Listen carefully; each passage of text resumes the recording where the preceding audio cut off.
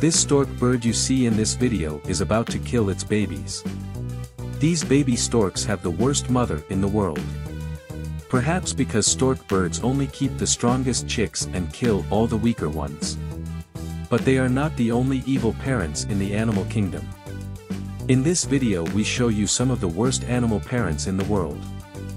Before you continue, please give this video a thumbs up, subscribe to our channel and turn on the notification bell so you never miss amazing animal-related videos like this. Cuckoo chick. This big cuckoo chick that you are looking at has the worst mother in the world. Interestingly, it will shock you to know the chick is not even sitting in its own nest. Funny enough, someone else's parents take care of the chick. Have you heard about the cuckoo chick before? The cuckoo chick is the most famous bad mother. She just leaves her children in other people's nests and let them take care of themselves. Stork birds. In this video you see the stork throws its babies out of the nest. It is highly doubtful the chicks survive this fall. Of course, storks do not do this because they hate children and not because of some mental issues. Moreover, for some animals, and birds, such behavior is just normal. Many of us will not support this behavior, but the intentional killing of offsprings by their parents is practiced by a good number of animal species. Some people call this practice reduction of brood. White storks also do it, but it has nothing to do with their parenting quality. It is just natural selection. When parents realize that they just don't have enough resources to feed all their children, they get rid of one or two. Most often they get rid of the weakest ones. But sometimes, everything happened by accident and mostly as a means of survival. Hippopotamuses. In this other video, the little hippopotamus was just 2 days old when the mother introduced her to the rest of the herd. As she tried to introduce her new baby, everything turned out to be a disaster. Several adults attacked the little hippo and killed her, literally ripping her to pieces. The mother tried to protect her to no avail. The crocodile ate the baby's remains.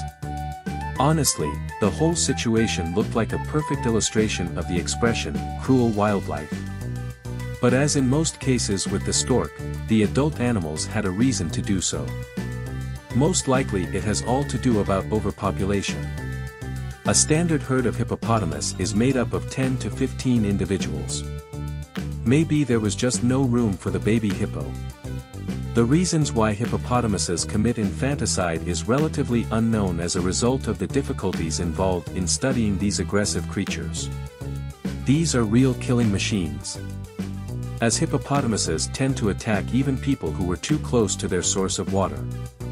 Or they can trample anyone who gets in their way. You know, it is quite difficult to conduct research under such conditions.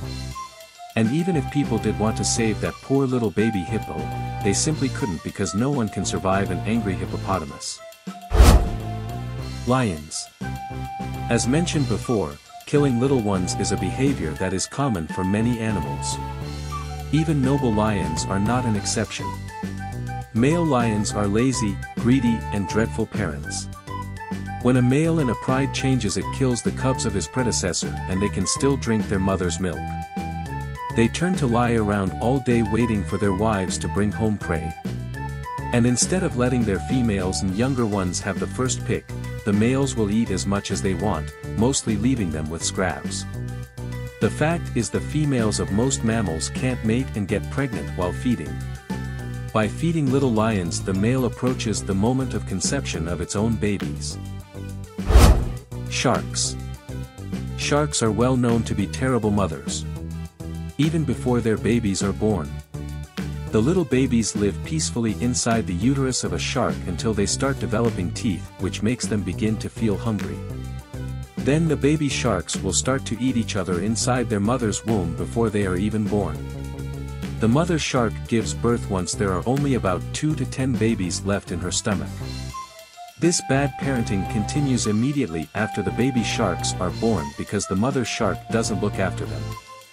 They are left to survive on their own, and their mother may even try to eat them if she is feeling hungry. Isn't it a tough life being a shark? Hang on. This is all just nonsense compared to the behavior of pigs. Pigs. This is where the real trash and hardcore parental wickedness begins. Sometimes pigs have aggression attacks and they bite their congeners. For example, because they are sick, or because it is too tight there, or well, in fact scientists are not completely sure what the reason for all this is. Too many factors and not enough research. But one thing is violence against adults and quite another is violence against little pigs. Sometimes the sow eats its babies right after birth.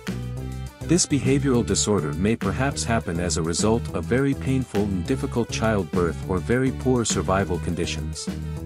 Sometimes aggression is limited only to bites, but the mother is capable of biting her newborn babies to death and she wouldn't be upset at all. According to one school of thought, it could be violation of the instinct of protection of offsprings. That is, it suddenly sees its piglets as dangerous unwelcomed guests, or maybe she just wants to. An animal that is able to eat its own newly born children should hardly explain the reasons for its behavior.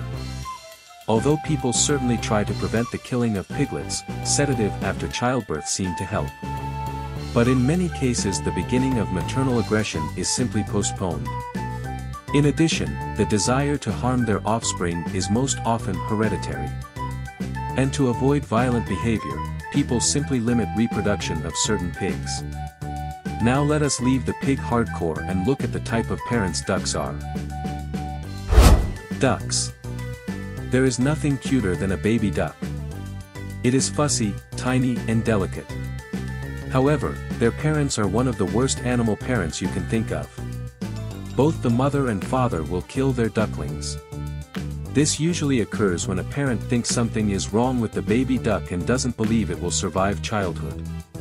It may also occur when there are too many ducklings in a brood. Parents therefore want to focus their attention on a few, as this increases their chances of survival. Interestingly, duck parents will even selectively kill their ducklings to balance up the number of male ducklings to female ducklings. This may seem brutal, but it is just the ugly side of Mother Nature, and it is perfectly natural. And don't be surprised that male ducks are very jealous and will go to the extent of killing their male ducklings if they feel bitter about not getting as much attention from their wives. Cuckoos. Let us go back to the cuckoos at the beginning of this video. This is a very interesting model of bird behavior, but it is not unique. They can be considered quite caring parents. They feed their offsprings with fresh meat, protect them from cold, heat and predators. They don't even throw anyone out of the nest as storks do. This is not because they are ready to take care of even a few chicks, as their chicks do all the dirty work for them.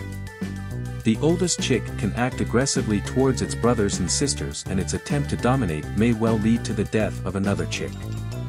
Do you know that its parents will do nothing? Because the strongest one survives, and this is only beneficial for them. With less problems with food for the many chicks, the parents can spend the time saved on themselves. But wait! It is not only cuckoos. Let us not forget about this other very famous disgusting animal parenthood species.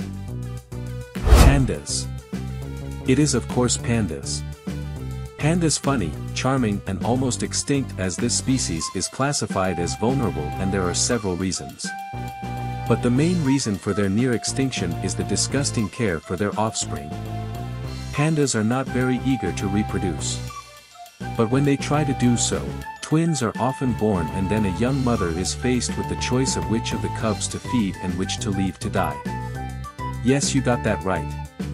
Most often the chance to survive is given to the first baby. Panda cubs are blind and completely helpless at birth, and their weight is about 1/900th of their mother's weight. A panda mother must hold the child firmly to keep its body warm and press it to the chest to feed. So the mother has to do everything for her baby, and she cannot do these operations with two babies at the same time. So people have found a solution to the problem. Of course, when it comes to the birth of twins in captivity, soon after birth, caretakers take one of the babies by deceiving the mother, making her think that she only gave birth to one child. And yes, the panda easily believes it.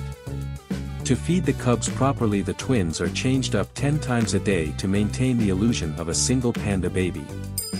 One of the cubs is almost always with the mother while the other is kept in an incubator and eats formula. This way both babies have the opportunity to survive and their mother to have some space and less stress.